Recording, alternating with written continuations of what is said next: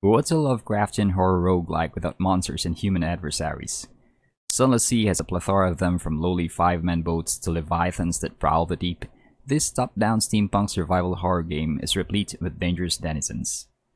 This top 5 deadliest Sunless Sea monsters and other bosses guide is split into the following sections. 1. The core of this guide, the top 5 deadliest opponents you can encounter in this game. 2. Bonus section, the top 3 deadliest bosses in the game. 3. Bonus section, special mentions. The last section covers 3 monsters that didn't make the cut. They're huge, they're yes, deadly, but with the right equipment, they're reduced to so much resource pools that you can mine from time to time. Also, several things I want to point out. 1. Needless to say, this guide contains spoilers. 2. As this game is a permadeath one, I don't want to tangle with the strongest bosses in this game just for the sake of data gathering. Hence, all the clips you see in this guide is of me with late game stats and equipment. Hence, every battle you see in this vid is very lopsided. However, with mid-game stats and equipment, some of these encounters will be very difficult, if not downright impossible. 3. This guide only discusses enemies. It does not go into detail about locations, loot, and tips. About tips, I do have a guide about how to use aft weapons. A YouTube card pointing to that video should appear in the upper right corner of this video right about now.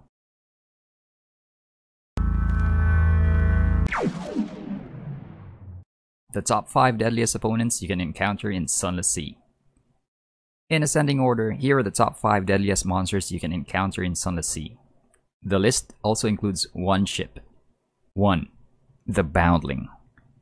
Trailing behind the other 4 in this list, the Boundling is no less terrifying. I've noticed this monster has one of the shortest attack cooldowns in the game, attacking more often than other hostiles in this game. Come to think of it, maybe that's why the devs came up with the name. It attacks with frightening speed. In my experience, this monster dishes out an average of 18 damage. If you encounter this one when you only have a 75 hull point vessel, 45 hits and you're sunk. Unless you're super confident, stay away until you've acquired better weapons and a stronger vessel. Luckily though, it's not as common as the weaker monsters and doesn't surface always prowling the seabed. So long as you submerge, you won't ever encounter this one. 2. Wreck Ship. More common than the other opponents in this list, wreck ships, to first-time players, resemble wreckage that have settled on the bottom of the sea. Approach one, however, and it starts to power up and arm itself. If you've managed to buy the 4-seat class Corvette, tangling with these insidious camouflage blackguards is a risky affair. If you've a weaker vessel, run. More durable than the Boundling by a full 140 hit points, wreck ships are one of the considerable threats in the deep. Their weapon is also deadlier than the Boundling's ram attack, able to deal an average of 24 points of damage.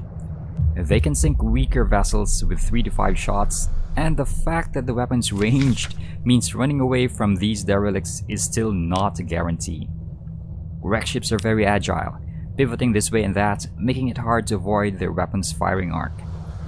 This frenetic movement, however, sometimes renders wreck ships inaccurate, so dueling with one is a very dicey affair. These stealthy opponents, though, hold the distinction of having killed 2 of my captains in my last 3 runs, making them the deadliest opponent in the early to mid-game phases. 3. Millionaire Bats. Even more resilient than the Boundling, Millionaire Bats are 100 hit points more resilient than wreck ships. They can only deal an average of 18 points, but their resilience make them a very dangerous foe. Also, they're a swarm, making it difficult to gauge where the center of the collection is. It makes it very hard to estimate a safe distance of engaging such a flock if you want to be at the very periphery so you can escape if the encounter proves disastrous. Luckily, they only swarm in the area around Varkas, I don't know how to pronounce that, making them one of the rare monsters to encounter. 4. Blue Prophets. Dishing only an average of 15 damage and weaker compared to the bats by 60 hit points, the Blue Prophets have nonetheless managed to steal the second most dangerous monster slot on this list because of these things. 1. They're much more common than the Millionaire Bats, swarming around nearly a full half of the southern edge of the game's map. And 2. They have a much shorter attack cooldown compared to the bats, making them deal substantially larger amounts of damage over time. Like the bats, they're also a swarm, which makes them more problematic than most monsters. 5. Thalat. And finally, we come to the honcho on this roster, the dreaded Thalat. A titanic horrific mass of flesh and feeding tendrils, this leviathan is truly to be feared even if one has mid-game items. Its ram attack is nothing to write home about. I've observed that it averages 16 points of damage, but its range attack, a green-colored gob that it expels from its mouth, does an alarming average of 26 to 32 points of damage. Moreover, unlike projectile weapons of enemy ships, I have never seen this attack miss. Coupled with this is its prodigious amount of hit points. Certainly, 420 points is nothing to scoff at, and trying to kill a Thalat is very inconvenient for even seasoned commanders and certain doom for greenhorn ones with only a 10-man steamer under their command. Sunless Sea, the top 3 deadliest bosses. 1. Alceuus class corvette. Though its lethality falls off rapidly in the early game, one has to mention this 16-man corvette that plies the water off Nuncio and Demo Island.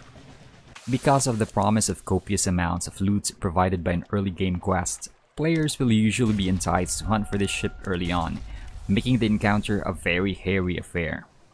Like the wreck ships, this vessel has a considerable rotation speed, and staying out of its firing arc will demand every ounce of your navigation skills. However, as mentioned, in the mid-game, such a ship can easily be taken down. It's only because of the early game quest, when players only have deplorable equipment, that players will be more than enticed to tangle with an Alceuus class corvette. 2. The Irrepressible. Moves like a wreck ship, but deals an average of 25 to 30 points of damage. Due to it behaving like a wreck ship though, in the late game, it's not as inconvenient as the other 4 monsters on the first list. Sometimes you can get away with it not having dealt any damage to you. However, in the early to mid game, you should avoid this Zubmarine unless you've acquired beefier ships and deadlier guns. 3. Eater of Names. The name itself is alarming, but more so its stats. With 700 hit points and 3 guns, the Eater of Names is not something you should tangle with unless you've a quest. The only reason why I haven't included this fearsome ship on the first list is because of the following reasons. 1. It's very rare, haunting only a very specific area of the map. 2. You're not forced to tangle with it unless you've a quest. 3. Its loot is deplorable, so again, you're not really obligated to fight the thing unless your storyline demands it. Addendum, the constant companion. I've actually finished this video when my wife observed that, "Hey, did you include that spider thing you were so scared of?" While I was disappointed that I forgot to include it at first, the reason why my mind chose to ditch this boss from the list I was cobbling up is simple. Despite its name, it's so easy to evade the constant companion. Yes, it's not limited to a single location. Yes, it is without a doubt one of the scariest, if not the scariest boss in the game. However, once you realize that you have to fulfill 2 requirements for it to actually appear, being underwater and having a high enough terror level, you can actually choose not to encounter this thing. Once I've noted these conditions, poof! In the more than 230 hours I've been playing this game, I've only encountered this thing about 5 times. And I think 3 to 4 of those encounters were from a time wherein I was still an inexperienced Sunless Sea player. The couple of times I encountered it later on, I just simply surfaced. Problem solved. So yeah, the constant companion is somewhat of a mixed bag. Scary, yes, but are you largely safe from it? Also, yes. I noticed these things appear when you submerge with over 60 terror points or thereabouts. I haven't had one jump on me when I was hovering near the 50 terror mark. Its stats are impressive though. While it has a middling range attack, it has 750 hit points and rams you for an average of 40 points of damage. Stay away. It has quite the rewards though. I won't spoil it for you, but if you feel your equipment is enough to weather out the punishment it dishes out, I say go for it. It's worth it. Good luck! Special mentions. The creatures detailed on this list are considerable threats, but their glacially slow speeds make them very easy to kite once you've upgraded your engines and even aft gun. These additions make them very easy prey. 1. Lifeberg. A ram attack that does a jaw-dropping 30 points of damage is quite horrific to Ratus Faber assistants, but as mentioned, Lifebergs are slow. Just don't close in to ramming range and you should be fine. Should being the operative term. 2. Lornflukes. Colossal floating sea urchins. Lornflukes are one of the few loot-heavy monsters in the game, letting you net 3 secrets and an expensive fluke core if you're lucky. However, do not try to kill one of these if you're low on hit points and or your terror level is high. Its ram attack does a whopping 30 points of damage, and its AoE attack causes your terror level to rise by 10 points. It also has 600 hit points, making an encounter a protracted affair. It's very kiteable though, and so long as you know how and where to reduce your terror level, taking down one shouldn't be a risky affair. For a Sunless Sea guide on how to reduce terror, a YouTube card pointing to that guide of mine should be appearing on the upper right corner of this screen right about now. 3. Mount Nomad. This 1000 hit point Colossus is the tankiest of all Sunless Sea denizens.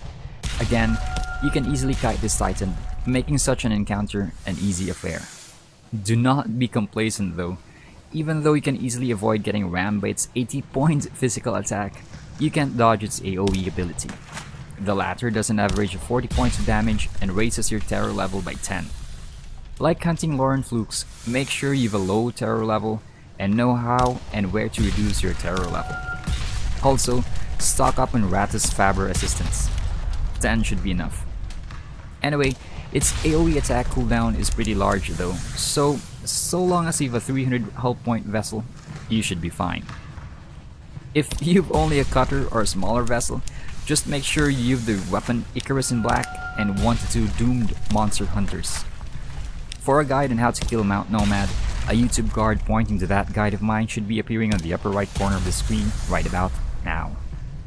Just be careful when harvesting loot from this titan though. If you fail, the event will kill 1 to 3 of your Zailers. And that's it, the deadliest monsters and ships in the roguelite open world game Sunless Sea.